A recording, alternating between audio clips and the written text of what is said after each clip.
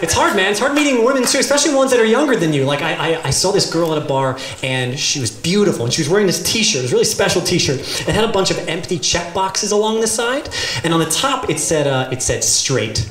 Then it said lesbian, gay, bisexual, trans, and then finally at the bottom it said human. And there was a check mark next to the word human. And I walked up to her and I was like, hey, nice shirt.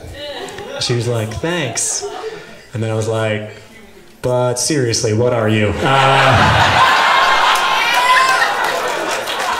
No, I'm sorry. I'm not trying to put you in a box or anything. It's just, I'm trying to hit on you and this shirt's really fucking up my game. So I'm just... No, I mean, I am into humans. Yes, I just want you to be straight with me. I mean, you don't have to be straight. I don't need you to be straight. Oh, she left. She's gone. Okay, she's gone. That's fine. That is okay.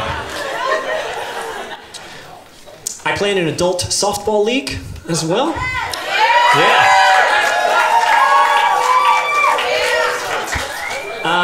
When your life is going good, that is a fun fact about you. And when your life is not going good, that is a sad, sad reminder of your current state of affairs. Adult softball is definitely the magnifying glass of life. When I'm back at that family party again, trying to explain myself to my uncle, and I'm sitting there and life's good, I'm just like, yeah, man, I'm traveling around doing comedy, I'm headlining now, I get to still play softball with my buddies, it's great. But when life's not good, I'm like, yeah, well, you know, me and the girl split up, as you know, and I had to move out of the old place, you know, couldn't afford the big one, and hey, I'm still in that adult softball league though, you know, that's still pretty consistent, you know, every Monday got something to do, so I'm not playing a ton, you know, I'm relief catcher, but